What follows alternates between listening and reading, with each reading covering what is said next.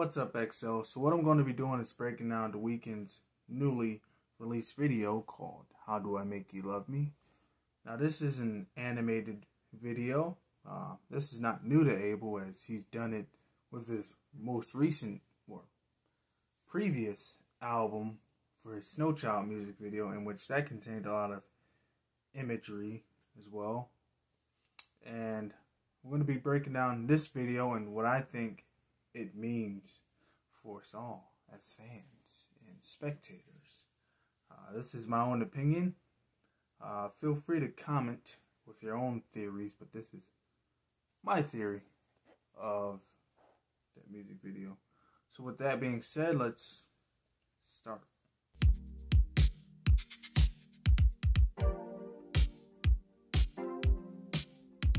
We're going back in time. I'd like to see you try unpacking thoughts through tunnels in your mind. I'll fix you mushroom tea and cross the restless sea. Now with that part, Abel, he's waking up in a hospital. Abel's waking up in a hospital with a mask on. This is very reminiscent to his, I believe it was the Out of Time video at the end, in which you had Jim Carrey looking through the little eyeglass at Abel in a hospital. It's very reminiscent of that scene in that video. But this is where Abel wakes up, and he wakes up with this mask on him. And as he's getting up, he's surrounded by doctors and surgeons. And what do I believe this means? I believe that these doctors, these surgeons, these white coats and slacks wearing people, I believe those are us. It's us XO fans, it's us OG fans, it's the casual fans, it's the media, it's spectators, it's all of us sitting here watching Abel and trying to craft and make Abel into what we want him to be. Let's keep going. Release yourself to escape reality. It doesn't faze you. I need a breakthrough. I only want what's right in front of me. It's quite unusual, seeking approval, begging for it desperately.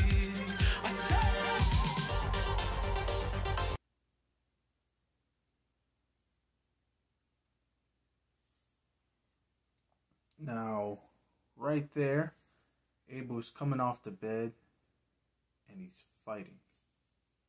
He's coming off the bed and he's fighting. Now, this is Abel trying to get away from all of us. All of us, like I said, OG fans, all of us XO fans, all the casual fans, spectators, the media, etc. Abel's trying to get away from all of us and our expectations of what we want him to be. You know, he realizes that he has this mask on, this disguise. He realizes that he has that on, and that's just us trying to place whatever version of him that we want on him. Our expectations. That's what we're trying to place on Abel. And Abel's just trying to outrun those expectations, trying to outlive those expectations. That's why he's getting off the bed. He's trying to fight us back, and he's trying to escape. And we're all just trying to pull Abel in our direction. That's what we're pulling on his arm for. We're trying to pull him in our direction, and we want him to do what we want him to do. Whether it's he'll make the trilogy, he'll make the Kissland, he'll make the Beauty Behind the Madness, etc. We're just trying to pull him in our direction. Now, you notice as he's going over to the window, there's a white figure, I believe has green hair, laying on a bed semi next to him. Now this figure, though it does look like an animated version of the Joker from the DC comics, but this white figure, this deformed, weird looking figure, is the Weeknd's worst nightmare. It's what he feels like he might inevitably become, but something that he doesn't want to become. And what might this worst nightmare, this demon, this thing might be? What is it? Well, this is predictability, and this is expectations.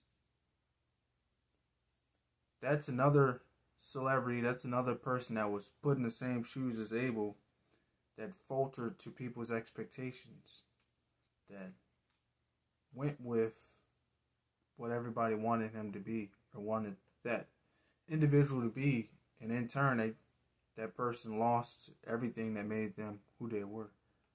Almost to the point that this person's a mutant. It's unrecognizable. And yeah.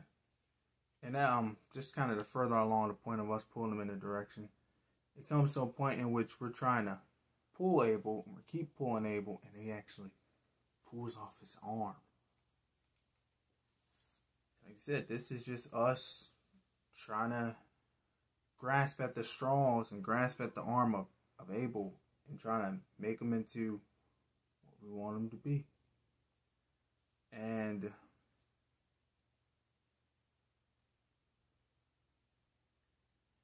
let's keep going.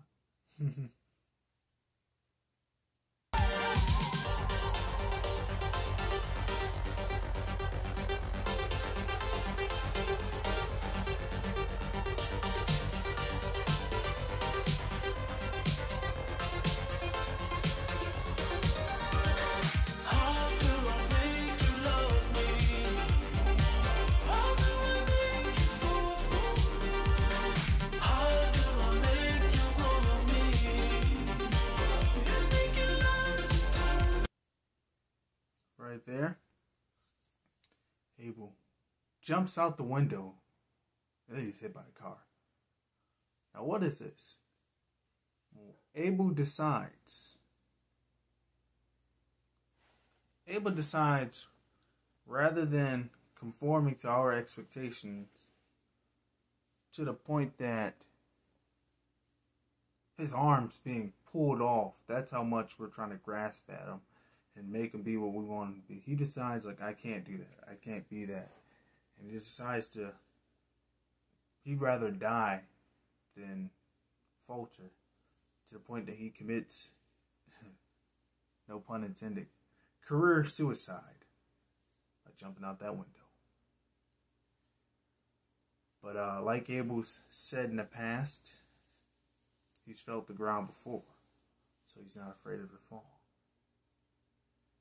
And he has fell, in fact jumped, and he's hit the ground. But he might feel that maybe he is too big to fail. Like I said, if he's felt the ground before, he's been at the lowest of the lowest level in this totem pole.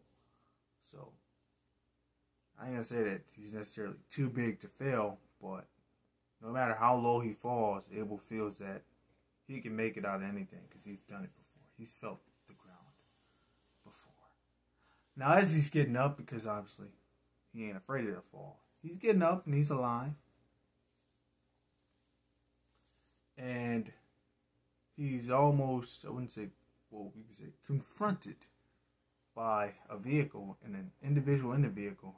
This individual sees Abel as he's getting up, and there's these moths are flying out of his face, and then he's ran over, killed again. Now, what is this? Well,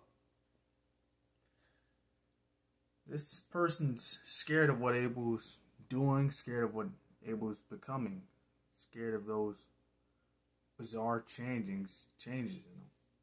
Like I said, this is us. This is us prior to Dawn FM dropping, when Abel's doing all those, in my opinion, a lot of kind of subpar features that, like, he's coming off of a great album and he's kind of moving on to a different phase, and he's kind of doing features that a lot of us felt were subpar or could have been better. That's what this is. This is it. This is what's scaring us. This is our fears. Our fears that Abel isn't going to be what we want him to be, even though he's doing what he want to do. And kind of mutating. Now, also not just the features. When Dawn FM first dropped, when the album first dropped, we all also, not all of us, but most of its fans, whether it's OG fans, as well as the spectators or people that just know him from his most recent, most popular album, After Hours, we all had expectations of what this Dawn FM album was going to be. And needless to say, 99.999% of the fans that went to listen to the album were not impressed with their first listen of Dawn FM, because it wasn't what we wanted, which we were all scared, we were all panicking, just like that individual in that car. And as you can see, there's moths, which I believe indicates moth to a flame. And we're going to keep going so I can elaborate more. Let's keep going.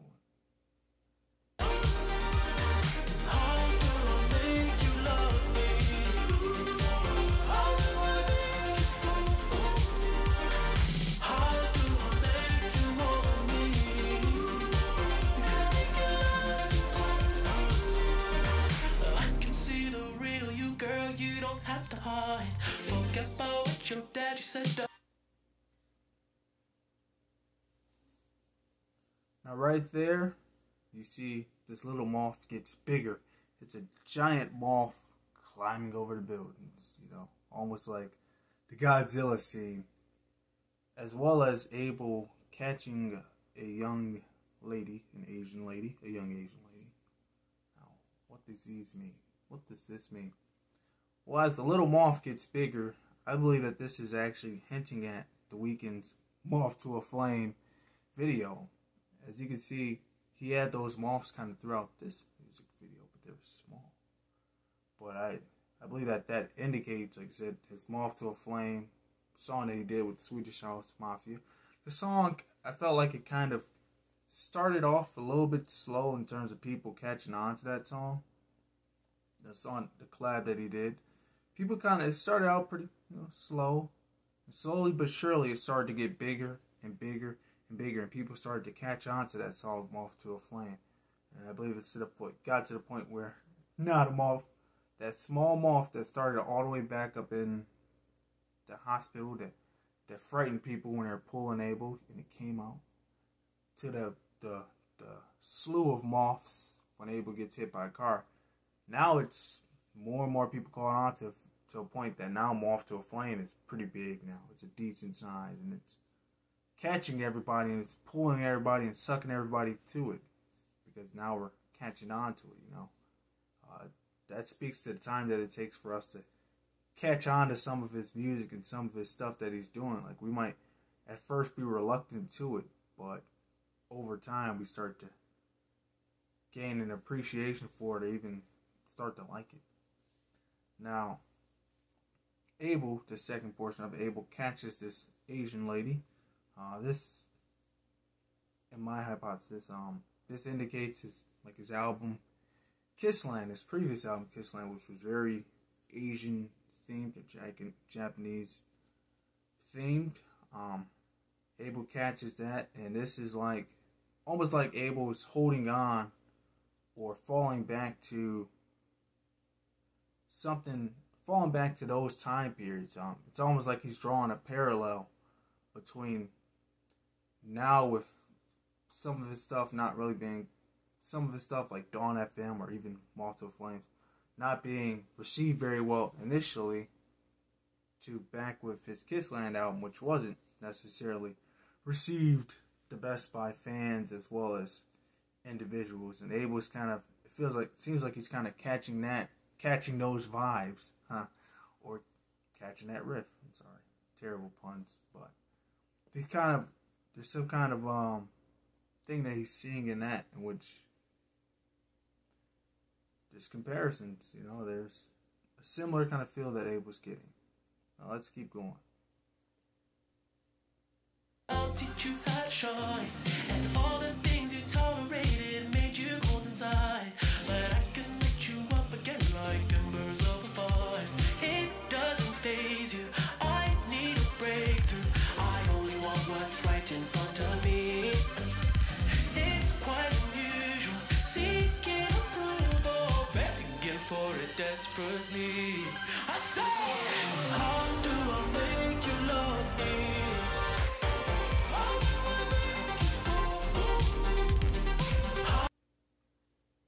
as you can see, this lady, this woman, this Asian lady, her face now flattens. Abel goes in for the kiss and it blows up. It gets bigger and bigger and bigger and boom, explodes. Now what is this? Like I said, this beautiful woman represents his previous album, which, like I said, didn't get a lot of great reception when it first came out, Kissland. However, her face flattens, it falls, like I said, those expectations that people had of that, it fell flat, at least with that Kissland album and people's receptions. Abel kisses it, and now it blows up into After Hours, and this could be, like I said, Abel used that appreciation that we didn't give him throughout his career, or for certain songs or things that he did, and it turned into something bigger, in which he used all those elements of Kissland and etc. with all those other albums, and created this big global phenomenon, which is After Hours, which was After Hours.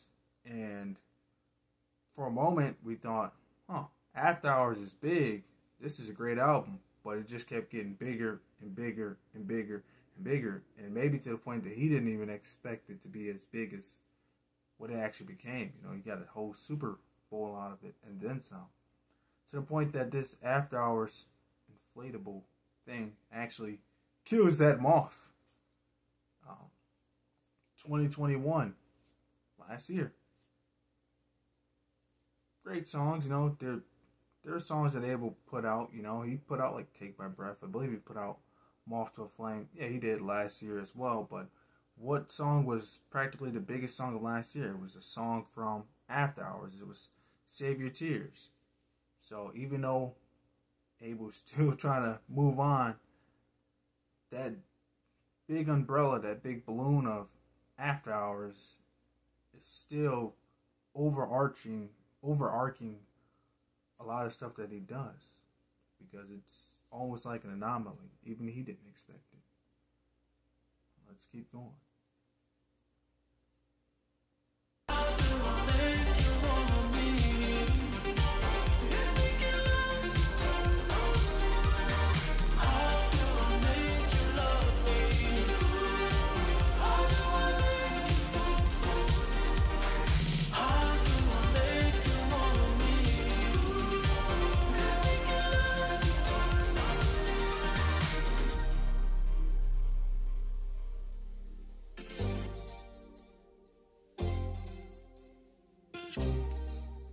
Now, what that shows right there is Abel trying to escape this.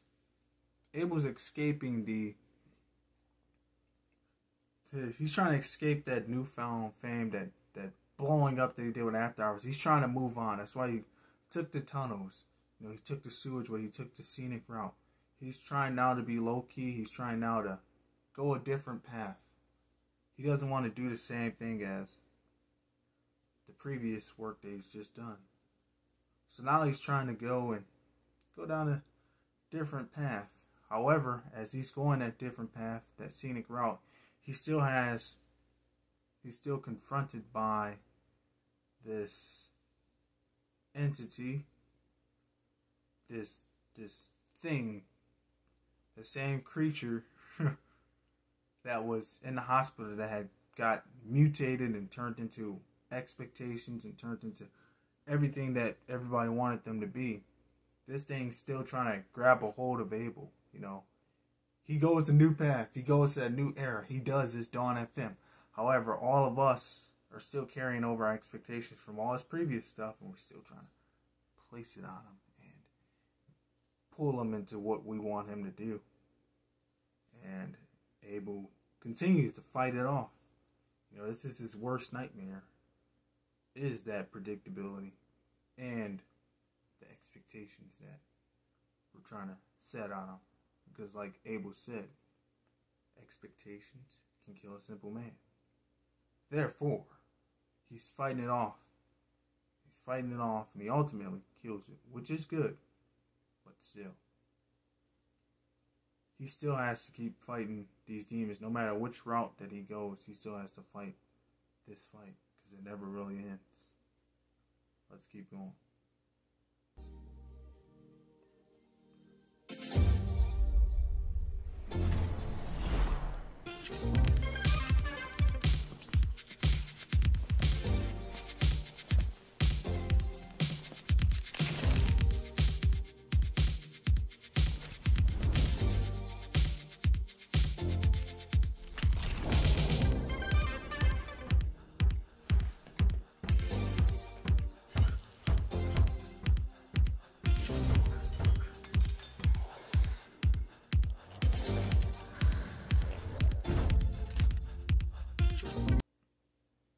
Now, right there,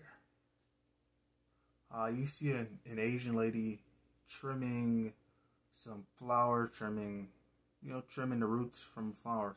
This is Abel going back to his roots. When there's no place else left to go for Abel, when there's nothing much for him to do, when he's falling on hard times, he has no other place to go but to his roots, where he started. His earlier sound, what he was before, that's what he reverts back to, because that's all that he feels like he really has. He has that past experience of how he felt, like I said, how people initially felt. Like I said, Kissland, like a lot of people, everybody loved Trilogy, the Trilogy mixtapes. But when it comes to Kissland, that album that is now reverted to as a classic, a cult classic, everybody loves it. All of his fans are magically like gigantic fans of the dang album, Kissland, and this, that, and the third, and they big it up and all this stuff. But you go back to when he dropped Kissland, like 2013, 2014, people weren't really feeling it at that time. It was something that people trashed because expectations. They expected something different. They expected some more of Trilogy, but they got Kissline, and they did not like it. It was not as critically acclaimed as people act like it is, or act like it was, and whatnot. And that's what Abel's reverting back to.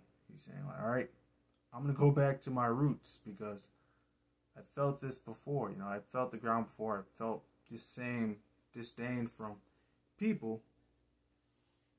And that's the place that he goes, because over time it always leads back to people appreciating his stuff. Now, let's finish off this video.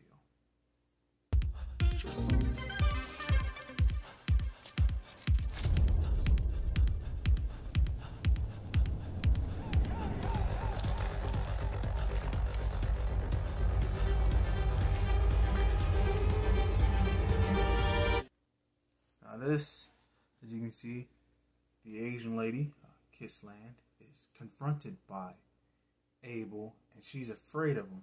She's scared of him.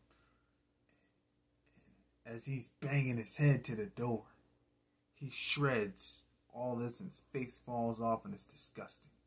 And she's, this Kissland lady, this Asian lady, she's afraid of Abel to the point she slams the door and locks it. This is Abel, like I said, reverting back to his roots, his old self, and maybe even trying to be what he used to be.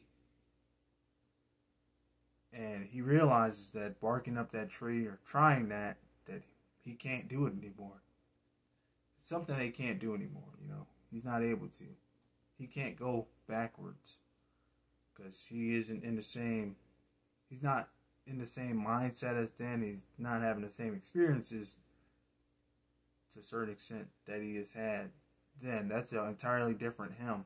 And seeing that he can't go back in time anymore. And that door is already closed and locked. And what he's telling us is new beginnings.